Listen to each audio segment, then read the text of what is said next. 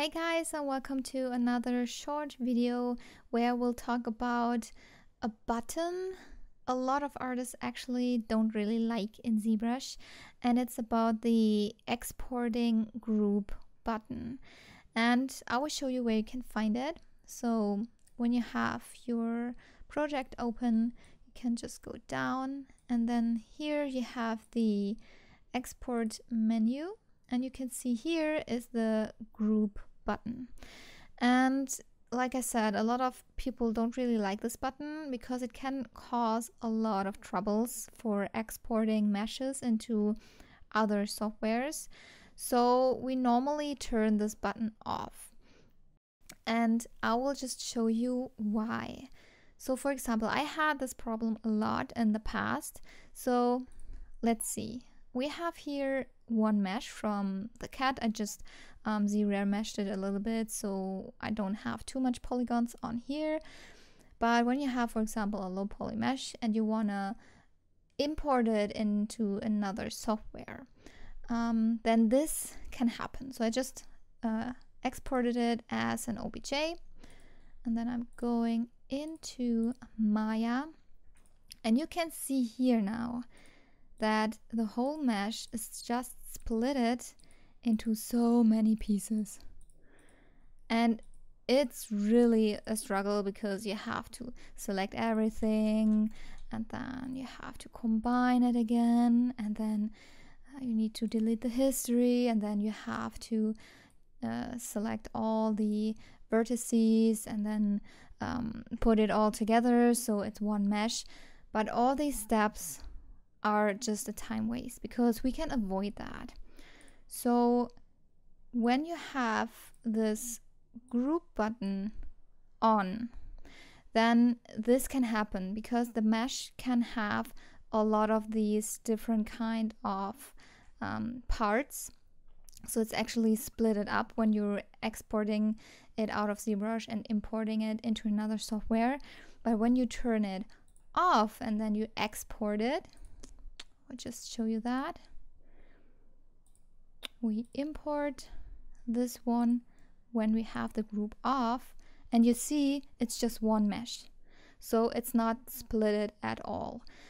And yeah, this is why this button is so actually unnecessary. I think you can use it for some things, but most of the time we don't need it. I had the problem especially when I imported the subtools into Substance Painter, and it caused a lot of troubles with baking. So I didn't know why this was happening, but I found out that it is because of this group button from Zbrush. So keep that in mind, that you have to turn off the group button when you want to export your meshes. So another thing, when you just click on other subtools, they all have the group button turned on. And for example, when you have a project with, I don't know, 50 different kind of subtools, and you need to go to every single subtool and click on this button, this would be such a waste of time, right? So to avoid that, there's a simple trick we can do.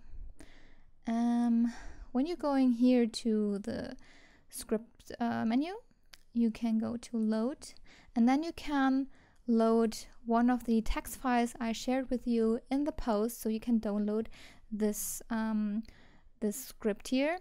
You can open it, and what happens then is you get an extra menu here under the export menu for the group. So when you open this, you have like two buttons here: disabling all groups and enabling all groups.